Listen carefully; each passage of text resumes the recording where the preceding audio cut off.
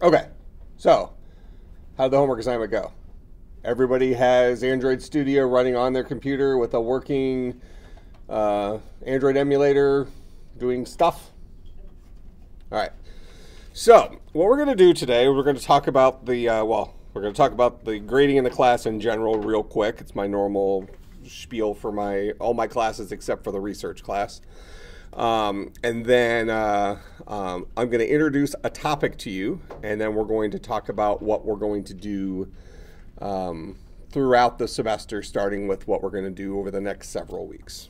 All right, so if you've had my classes before, this is the normal spiel. Homework 60% of your grade, midterm 20%, final 20%.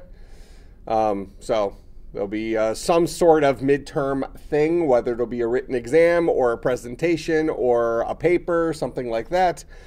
Same thing with the final, whatever makes sense when we get to that. We'll have to see how things evolve during the first 8 weeks to see what makes sense for a midterm. Everything else that isn't midterm or final is a homework assignment. So there's always a risk of like a pop quiz in class covering something that we either had for homework or talked about the previous class, blah, blah, blah. Those count as homework assignments as well. All right. There will be some extra credit opportunities, I'm sure, during the semester. I always come up with some way of trying to bribe you to go to some event or something because we need people and you get free homework assignment out of that. So keep your eyes open for that stuff. What's up? Is there going to be a hackathon that you're going to want us to go to? I just want to prepare. Yes. Okay. Do you know when that's going to be? No. Okay. Cool. but I can try to find out some information. I don't think anybody knows when it's going to be at this point. So, but there will be a Saturday morning hackathon at some point during the semester. Okay, so let's talk about computer programming some. I know some of you have had some computer programming before. Many of you haven't or haven't had very much computer programming before, which is kind of interesting, right? Because you would think in a master's program it would be the other way around, but fairly commonly it's not, because you have a lot of people who have bachelors in other disciplines who come and do a master's degree in computer science and don't necessarily have the computer science background that somebody who had an undergrad in computer science might have. All right, so I'm going to assume a relative small amount of computer programming background. Yet, I will also assume, given that you are grad students, that you have the learning capability and perseverance to work hard and play catch up in between. All right, so I expect you to suck, but work hard. So something in that ballpark. Okay.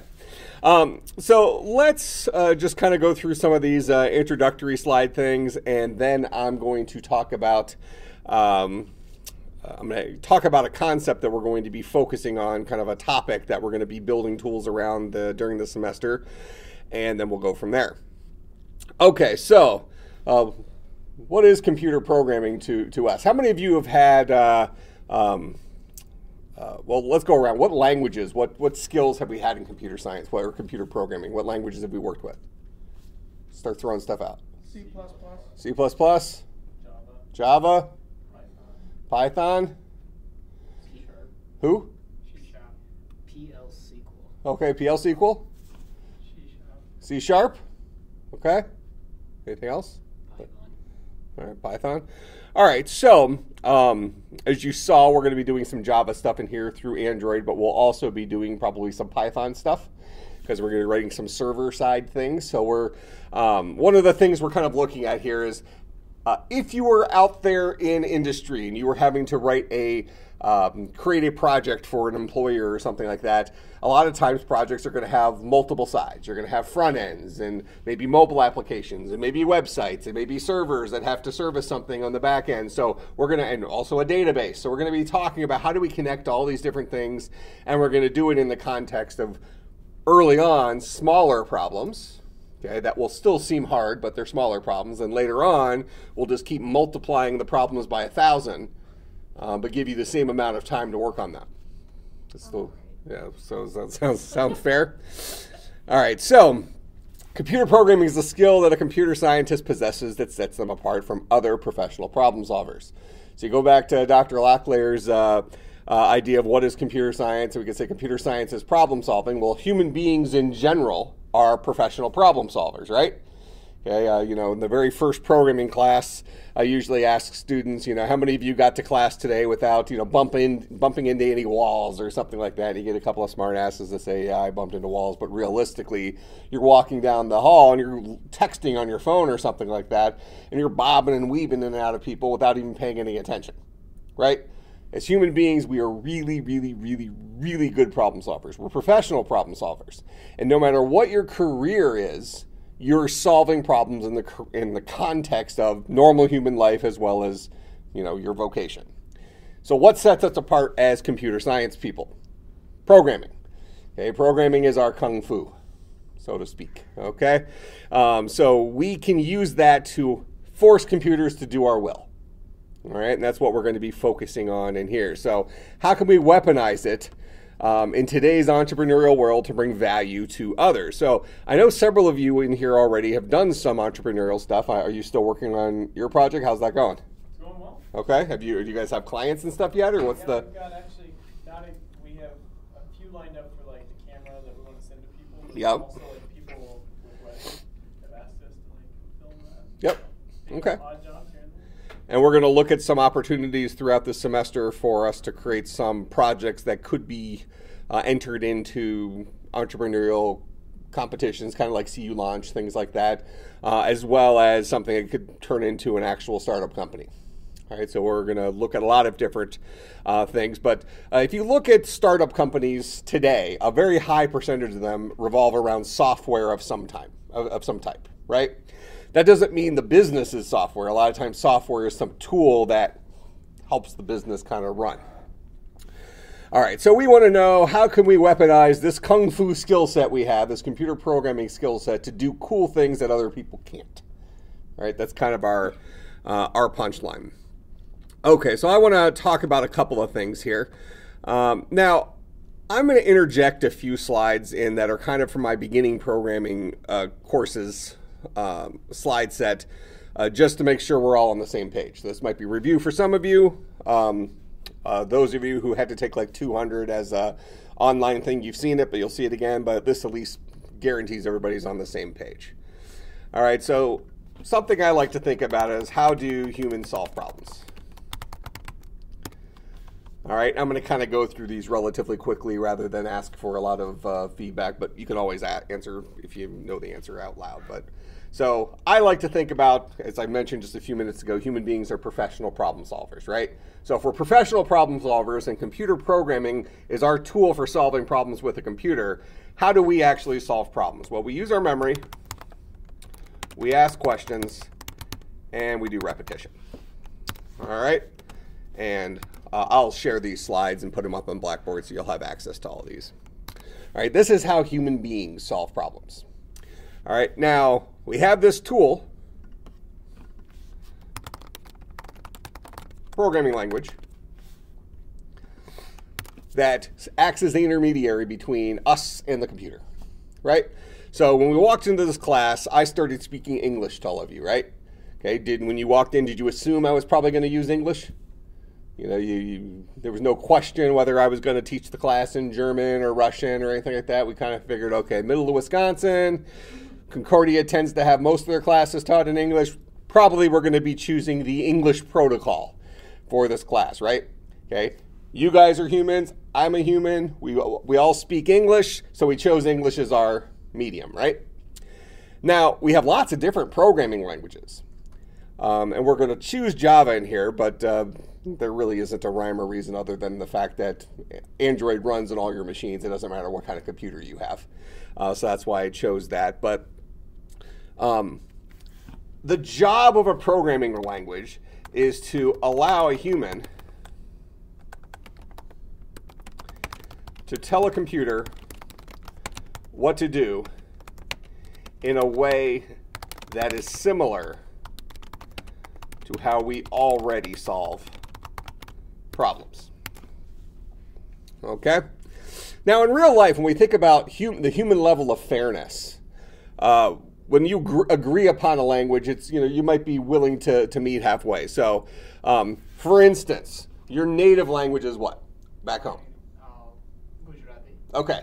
And if you're talking to somebody from Hyderabad, you might they would be Hindi. well, but their language would be Telugu, right? Yeah. Okay. So you guys aren't compatible there. So you would drop down to the state language of India, which is Hindi, right? And just agree upon that. See, that's fair, right? So you're not asking them to learn your language. They're not asking you to learn their language. But you both kind of just hobble your way through Hindi, right? Okay. That's human fairness, right? Now in computer programming, we don't operate that way because humans are greedy, right? So it's because what's the language that the computer speaks? Binary, zeros and ones. Do we want to tap stuff out with that 2-button keyboard?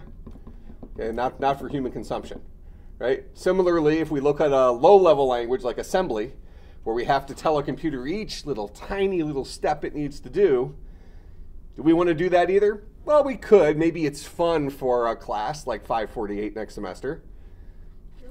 Is that a grad class? Yeah. Oh, right. Yeah. Oh, yeah. We read a lot of the whole class is assembler. Yeah, you won't be saying that.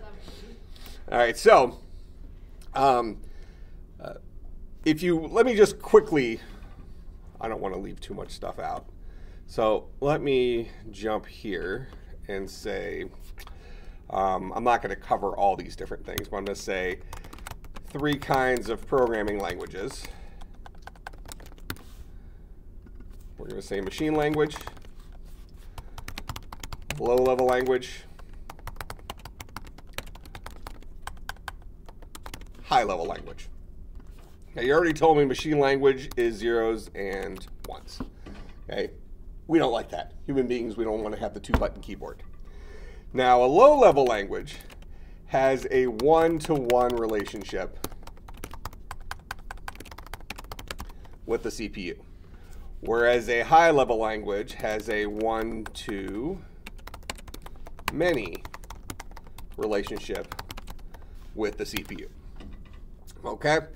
Now, in order to understand this, and we're going to go into this a lot more detail next semester in 548, but we want to think about what's the nature of the CPU. Okay? So when I ask what is the CPU, what's your default answer? Everybody always says what it stands for first, right? Yeah.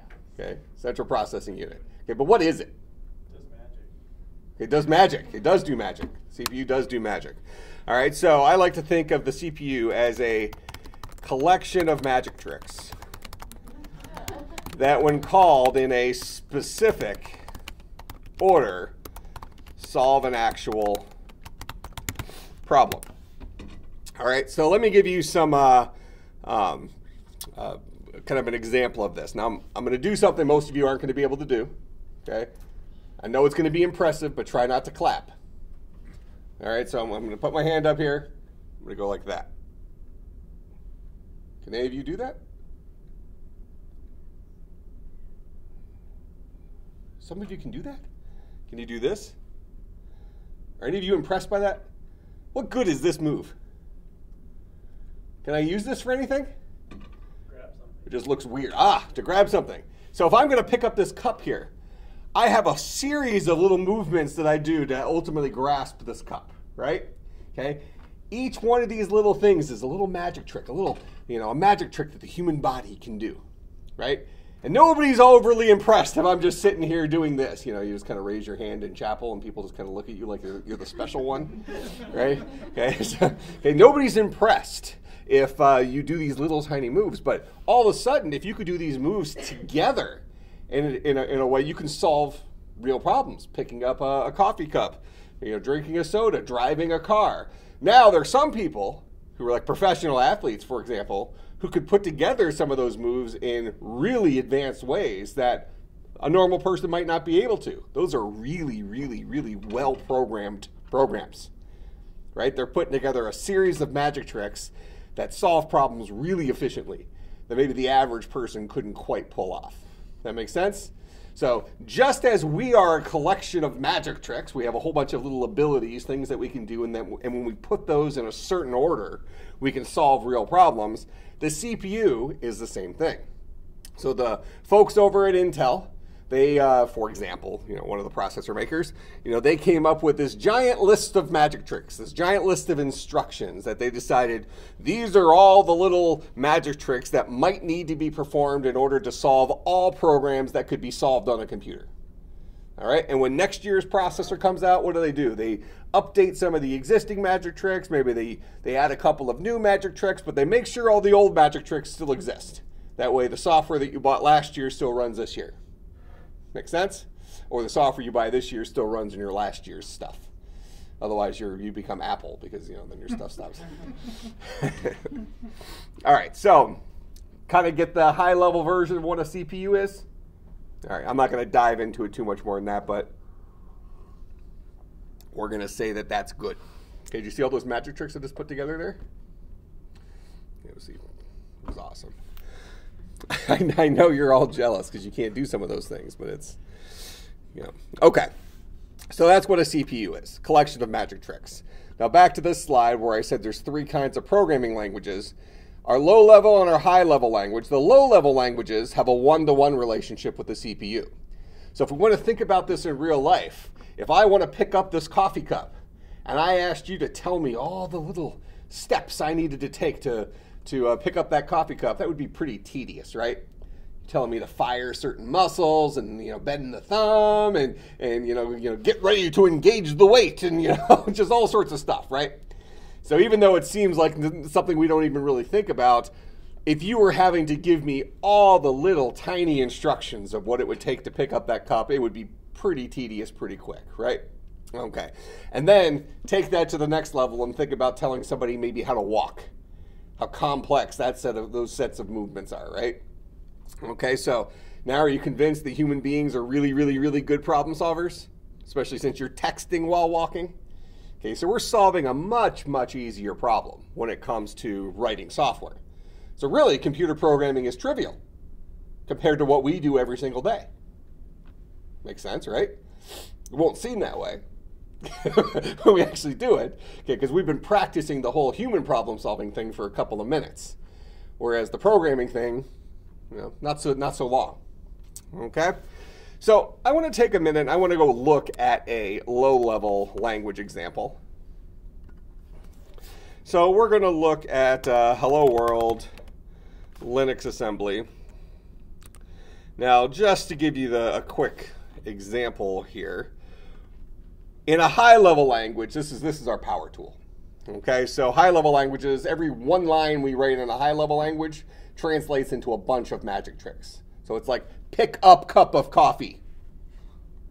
And I just did a whole bunch of things in a row, and I just took one command, right? Similarly, if we were writing the Python version of Hello World,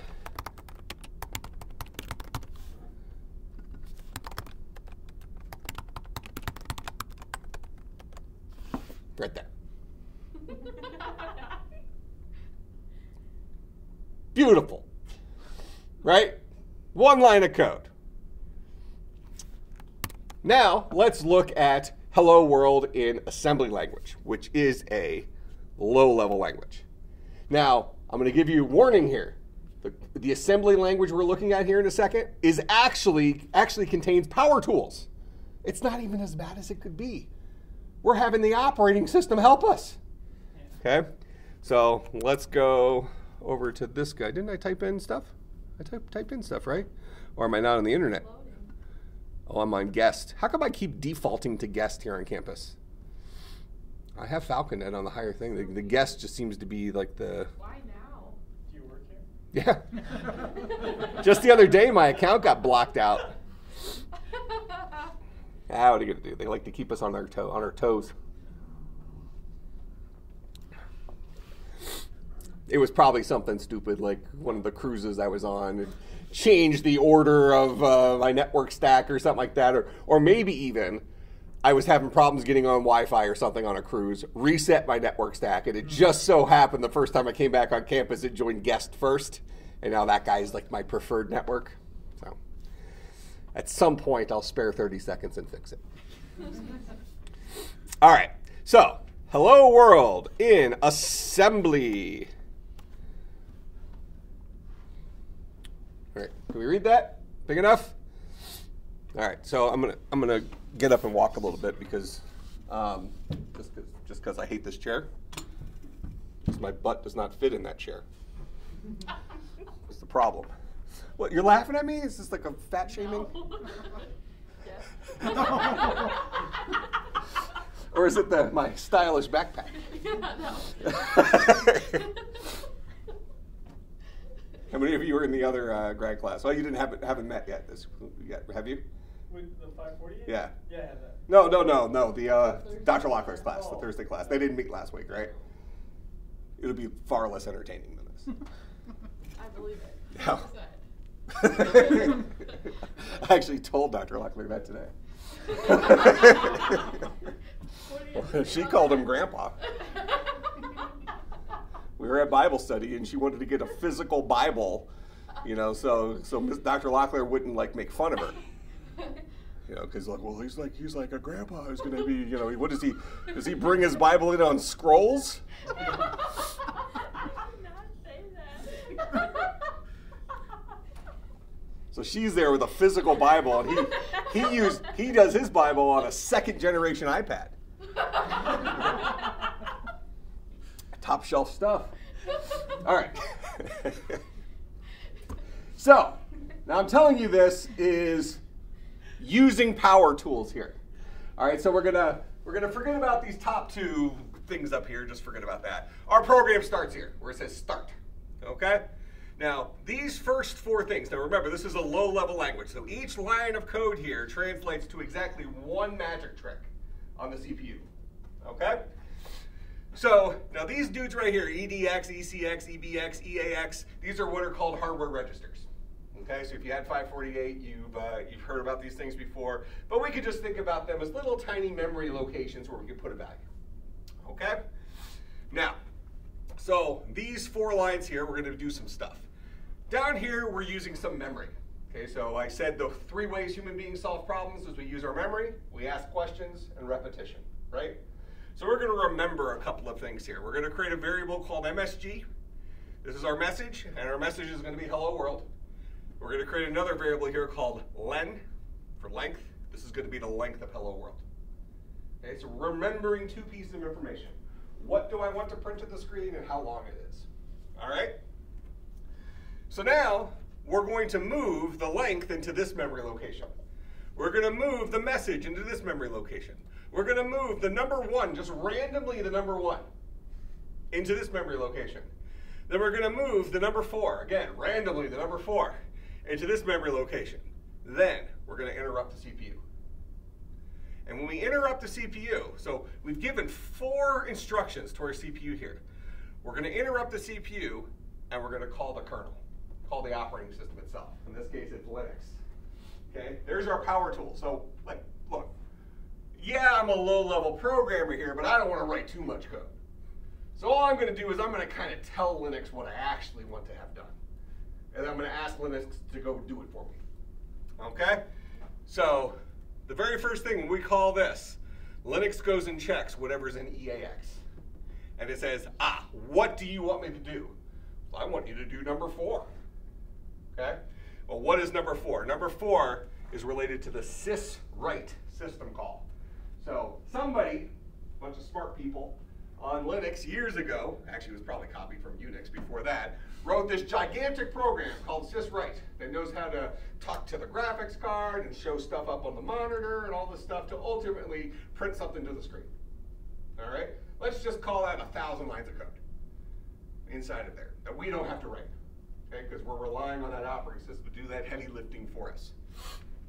All right? So Linux says, you want me to do my special function number 4, which is syswrite. Okay, so in order for syswrite to work, we need 3 inputs. I need to know where you want me to write it, I need to know what you want me to write, and I need to know how long it is. Those are the 3 pieces of information I need in order to accomplish this. Okay? So Linux says, this is what you want me to do. I'm going to look in this location to find out where you want me to write it. Number 1 relates to standard output, which is the monitor. Standard input is the keyboard. Okay? Then it's going to look here to find out what am I writing. And that's our message, hello world. And then it's going to look here to find out how long it is. And you have to know how long it is because all this stuff is just getting loaded into memory. So after this exclamation point here, there's more stuff in memory that another program might be using. And if we don't tell sys_write to stop, it's just going to keep printing out stuff that's random symbols and stuff like that from memory. So we're saying, go for the length of hello world and then stop. Go ahead. So when it calls the kernel, initializes, does it start redoing it from the bottom up? So it goes like A, B, C, D on there? Because like I know. You mean these 4 lines? Yes. You could. These could be in any order. It doesn't matter. Okay. Yeah. It's All not standard Linux relies on what you want to do to be in here, and then the parameters to be in these other 3. Okay. Linux expects the parameter of where you want to write to be in EBX. But you could have moved that in there first. Okay, because that's what I was saying. Like, does Linux do EAX first, then EBX, or is it how you write them in? It's the function is defined to look in certain places in memory, certain names of registers. Okay. So you have to know how those system calls are written. Okay, gotcha. If you're going to call them directly like this. Usually we're writing high-level code, where we write it, then we compile it, and it writes this for us. It does this part for us. But if you're writing it by hand, this is what it looks like. Now, it didn't matter what order these 4 lines were in. Just as soon as we tell Linux to take over, it's going to look here to find out what you want to do, and then get its parameters from the other 3 places. Gotcha. All right? So at that point, some stuff spits out to the screen. Hello world, out on the screen. Then we come back to the CPU. Now we overwrite EAX. Remember, EAX is the place I told you that Linux first checks? It used to have a 4 in it. Now I'm going to put a 1 in it. And then I'm going to interrupt the CPU again. Now, these 3 buckets, these 3 registers still have stuff in them. But it doesn't matter, because Linux isn't going to use those things again. Because when I interrupt the CPU and tell the kernel to take over, Linux is going to immediately go to EAX and say, what magic trick would you like me to do now? And we say number 1, which is sysexit. And it doesn't need any inputs for sysexit to work. Sysexit just kills the program. Make sense? So, this guy here and this guy here, sys_write, sysexit, are big, big, big, big programs that are doing some really complex things that we didn't have to write. So even though this seems kind of cryptic, we're still using power tools. Okay? But this is still scarier. This is still scarier than that guy. Right? Print hello world, we like this better as people? All right. I mean, this is cool. Like, you know, if somebody was coming by and you wanted them to feel like you were like a real computer scientist, you pop open the, your text editor in the background. It's like, yeah, I was just hammered out some assembly, and as soon as they walk away, you go back to your, Visual Basic. Just double clicking that button there and it works. Oh, it's so funny. Okay. So, make sense? So, 3 kinds of programming languages. Machine level, not our cup of tea. Although, in 548, we'll look at how do you convert a low-level language into machine code. All right? But, at the same time, as human beings who are going to be developers writing software that does some stuff, we're writing high-level code. So, that's what we'll be focusing on in here. All right, so high-level language, any language you've probably heard of is a high-level language. All right, so that is Java, C#, C++, Objective-C, Swift, Python, blah, blah, blah. All right, so now I'm going to steal this slide here real quick. I usually call this guy the mapping. 100% of programming languages have facilities for these 3 things. Usually memory is done through variables. Asking questions is done through conditionals. And repetition is done through loops and functions or procedures or methods or however you want to think about them. Okay, so 100% of programming languages have facilities for these 3 things. Now, with that in mind, my argument would be that the programming language does not matter. If you have a bunch of experience in Python and now all of a sudden you have to do a project in C++, it's not a big deal. You say, how do I create variables in C++? How do I ask questions in C++? So how do I write if statements? How do I write loops and functions? Okay, and once you've gotten those syntaxes under your belt, you can all of a sudden solve a huge classification of problems in that language, even though you just learned that language 15 minutes ago. And then over the first several weeks, you kind of learned the little idiosyncrasies of that language. Make some sense? All right, so the programming language does not matter. But 100% of computer programming languages will have facilities for these things. Okay. So we talked about the CPU. Let's talk about model view controller. Before we talk about that, let me just throw out there this idea of something called a design pattern. So a design pattern is a proposed good solution to a common problem. All right, where common problems could be almost anything depending on what field you're in, and what is a good solution. So a good, an example might be if you make peanut butter and jellies. You might think that you know how to make a good peanut butter and jelly, but maybe you have a different technique. Do you put the peanut butter on first? Do you put the jelly on first? You just throw everything up in the air and just start catching it with the bread? Mr. Gonzalez kind of does it that way. It's weird. So, inside joke. Okay, so that's what a design pattern is in general. Now, we have academics a lot of times use design patterns to get like free publications. You come up with a crazy name for something, and then you say, hey, I think this would be a pretty good solution to this problem, and then you publish a paper on it, and worst that happens, somebody comes back and says, yeah, that's an okay solution, but here's a better one, and you say, yes, you're right. And you still have the publication, and now you've advanced the field. So it's an academic thing, publish or perish. All right, so that's what a design pattern is in general. Now, one of the famous design patterns is this thing called MVC, and you've actually already had experience with it working with Android Studio in this last week's homework assignment. So MVC stands for Model View Controller, and what this guy specifically says is it's a good idea to separate your code from your interface from your database. Okay, keep those things in different places. All right, so if you think back to your Android tutorial from this last week, you had an interface you designed, right? And that was all in one place. You were dragging stuff on there, and you had a button that you clicked, it took you to a second screen, that kind of stuff. That was all the interface. That was the view. Okay.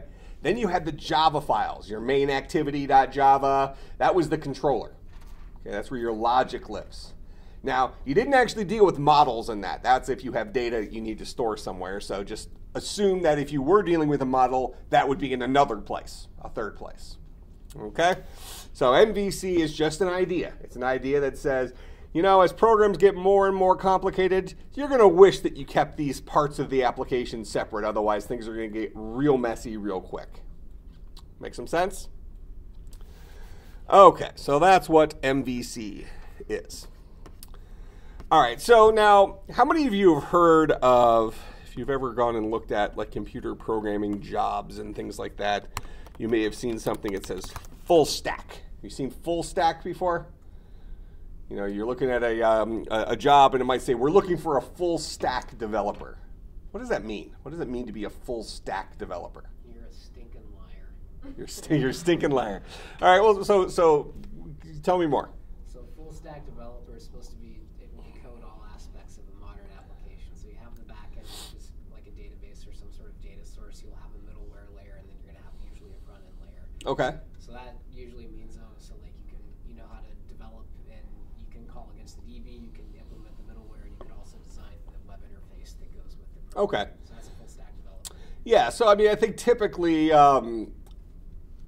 if you're looking for a programming job that mentions full stack, you should be able to create interfaces, but I don't think their expectations are at like graphical designer level. for that. They're probably going to have an artist or something like that, but you should be able to put together an interface, functional interface that doesn't make people throw up. You should be able to have a front-end logic portion of your application, right? And you should be able to make that guy talk to maybe a back-end server side of your application. And then you should also be able to have both of those pieces be able to talk to maybe a database somewhere. Okay, so you're handling kind of the entire workflow of a modern application, where you have a server, you have a database, you have a front end. Well, you have a kind of the logic on if we're thinking about a mobile app, the logic on the mobile app, and then the interface that connects to that logic. Make sense? All right, so we're all going to be full stack developers when we're done with this class, because we're going to deal with each one of those individual pieces. Now, typically, when a company says we're looking for a full stack person, they're saying we want you to be an expert in all of those different pieces.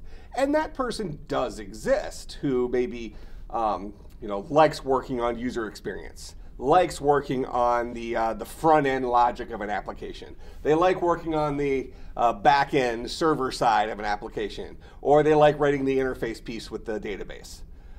Maybe you find that person who they just like all of that.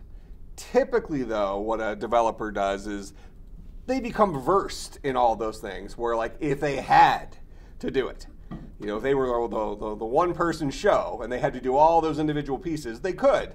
But you end up kind of taking a liking to one of them. Like, I really like writing this kind of stuff because I hate user interfaces. Or, databases, they're okay. I can write and connect to a database, but you know what? I don't want to do all this like heavy join queries and crazy things to pull together 50 different tables to get information. That's somebody else's job. I'll just write quick, dirty select statements, maybe joining things between two tables, and we'll just call that good enough. In fact, maybe even half the time, the programmer who doesn't really like doing SQL queries on a database, they might just pull in all the information from the table and just do the sorting and merging and stuff like that through code. Okay? Lazy, but if that's your bread and butter, that's what you do, right? Okay, so each person will probably have their favorite thing. Even somebody who is hired as a full stack developer probably has the one or two things they really like doing, the other stuff they just can do. Okay? So full stack says you can write all aspects of a modern application. Not necessarily that you want to, but that you could. Okay? So, skills of a full stack developer, let's say, is you need to be able to program. And programming is kind of a tool that's going to be applied to several different layers there, and it might be different languages. So a lot of times the server side stuff you write might be written in one language, whereas the client side stuff, maybe your Android application might be, in this case, is written in Java. And then the actual front end user interface is written in XML. We'll look at some of those things as we kind of get to it. And then you're going to have your connection to your database. Well, we're going to have our Android application talking to the database, and then you also have your back-end server that also maybe needs to talk to the database. And maybe that's a Python server. All right, so all sorts of different computer programming skills, different languages you might use to do these things. Okay, so you're going to have the back-end and the front-end server-side stuff. So if we draw a picture of this, kind of what a modern application looks like. We're going to just throw up here, maybe we have a database. And then we have we'll just call this server side.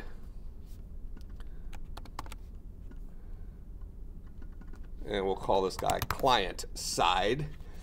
All right, the client side is probably going to be like your Android application in our little world here. So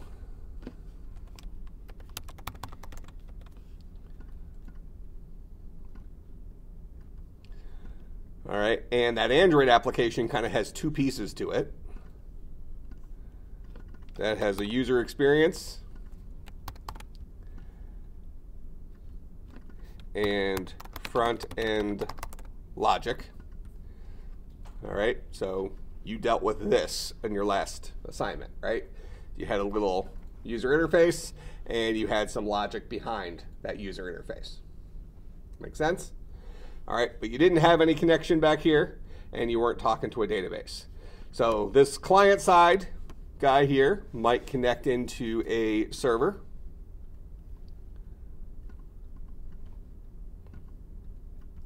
He might also talk to a database directly. And the server side might also know how to talk to the database. So all your data, these are your models, are stored up here. The server side might need some of that information. The client side might need some of that information. The server side and the client side maybe talk to each other. So this is kind of your modern application, right? Now, you also could have a situation, pretty commonly anymore, where you have multiple clients. So for instance, let's say you have the E-Trade application on your smartphone. That's the bank you use. Let's say that's an example. Well, I might be a client of E-Trade. You might be a client of E-Trade. So I have my Android phone. You have your Android phone. We're both talking to E-Trade's server. We're both talking to E-Trade's database, but we are different front ends for that same application. So now you have different clients for the same single back-end server. And then you might even have clustered servers, where instead of you programming for one server, this might be 30 or 40 servers. Okay, so for all of us who are talking to like Google, when we do a Google search, how many Google searches do you think get done per minute? A lot, rounding down. Okay, do you think that's just one computer sitting in the basement at Google headquarters? Or do they have this giant farm of computers that when your request comes in, it just goes to whichever one's less busy? It's probably what happens. All right, so this whole server side thing here might be 500 computers duplicated that are all networked together and load balanced and all this stuff. All right, so depending on how we're solving our problem, we might take some of these pieces here and multiply them. How many of you heard of things called like cloud computing? Okay, cloud computing is like a fancy way of saying a elastic server. So we have, instead of having one server that sits there, we have a cloud computing platform that says, look, we'll give you a server, and if you need extra horsepower, we'll just duplicate that server for you and just magically handle the load balancing for you. So you don't have to worry about it from your application. You don't have to have your application route stuff to whichever server is less busy. We'll just do it for you. No problem, you just pay us. It's a service, right? All right, so we call this full stack as being able to do all these different pieces. Now in this class, we are going to dabble in each of these areas. Okay, you've already dipped your toe into the client side, right? We're going to do a lot more toe dipping on the client side there. But we'll also work with databases. We'll also work with some server side stuff. Okay, questions about any of that stuff so far? So far, so good? Okay, so what is our goal? So our goal in here is to leverage the skills we currently possess. Now, as I mentioned before, some of you have had quite a bit of programming experience. Others have had very little programming experience. That's okay. So I want the stronger programmers to help the weaker programmers. I want the weaker programmers to learn from the stronger programmers. This is going to mean that there's going to be quite a bit of collaboration probably on homework assignments. My job at the end of the semester is to give you a grade based on how well you've mastered the material. Okay? Not did you sit in some corner crying yourself to sleep at night, not able to do your homework. All right? I don't care how you learn the stuff as long as you learn it. All right? So I'm going to encourage you to work together on homework assignments and stuff like that, but don't work together on them just to get it done. Because I'll find out on the midterm and the final. Okay, it'll be pretty obvious, like who's the one running the show and who's just sitting there trying to get their homework done. Okay, and because you need to get a decent grade in the class, if you get 100% on 60% of your grade and 0% on the other 40%, it's not good, right? Okay, it doesn't matter how much extra credit you do. All right, so we're going to gain competence and skills that you lack, and from more experienced classmates. You also want to appreciate the values of the skills you have as a computer scientist. So some of you will already have some problem solving skills that you're going to bring to the table. Even if you don't have a skill in computer programming, you actually might, we started off this discussion today talking about how good human beings are at problem solving. Every one of you in here is a professional problem solver. When we start thinking about writing software to solve a problem, that's when our own brain gets in the way, because then we start thinking about our limitations. So you might actually notice that some of the folks in here who have less programming experience might have some pretty good ideas for the project we're working on, because they're not going to be limited by maybe the fear they might have of what they've done before versus have never done before. You know, what the limitations of programming might be. Okay, and ultimately make yourself more employable by being part of something that would count as work experience on your resume.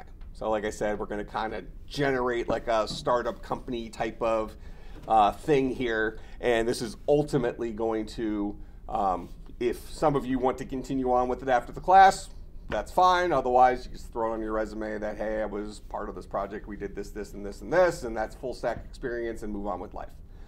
If nothing else, it's a lie that can help you maybe get an interview, and then you take it over from there. Make sense? Fake it until you make it. All right. So our problem.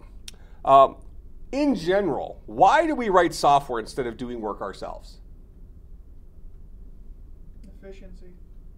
Well, you're not efficient? Not as efficient as the computer is. Well, so what does the computer have over us? Speed. If we do like a whole bunch of software to run a whole bunch of problems, we can do those problems quickly. Okay, so a computer can do certain things very quickly. What kinds of things? Things we tell it to do. Things that we tell it to do. So it can only do the stuff that we can articulate to it to do. All right? Now, what are some of the benefits computers have over us? Whatever we tell it to do, it does well. It can compute things faster than we can Okay. with problems of significant size. Well, even problems of small size. I mean, it could probably add 1 million numbers, little tiny numbers together much quicker than you could. It's like, I don't know, I'm pretty fast at adding. Do computers get tired? Do computers get bored? Do computers get distracted?